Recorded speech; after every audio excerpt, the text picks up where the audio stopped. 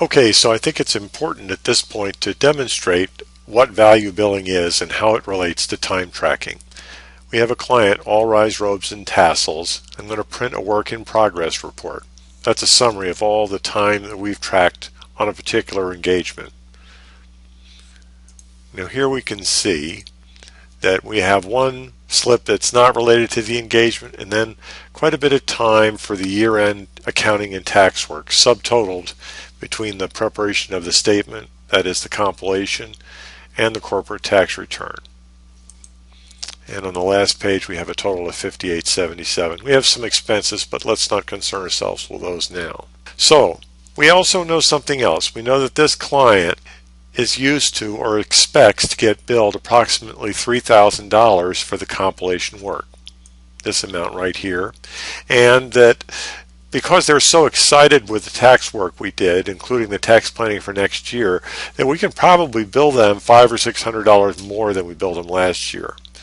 So we're going to up that. Now, if I just went and based my billing on time tracking, please note down here we only had $2,700 a time. So I'm doing a write-up of my actual time for the preparation of the federal and state income tax return.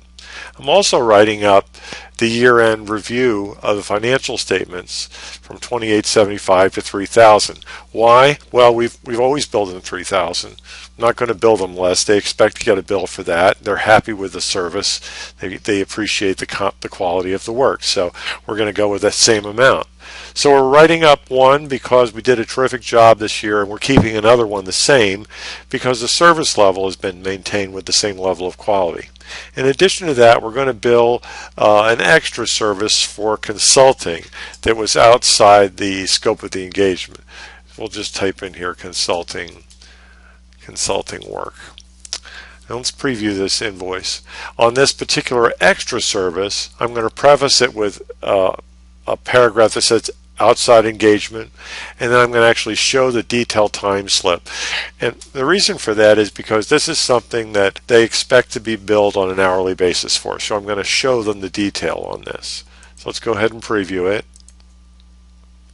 Okay, now here's our invoice and our annual accounting and tax service with the embedded value billing, and then down below we see our consulting services here, an hour and a half for $225. Time tracking has enabled us to see how much time we've spent, and also to give us a little wiggle room to write up our engagement and to make the most of our accounting profits.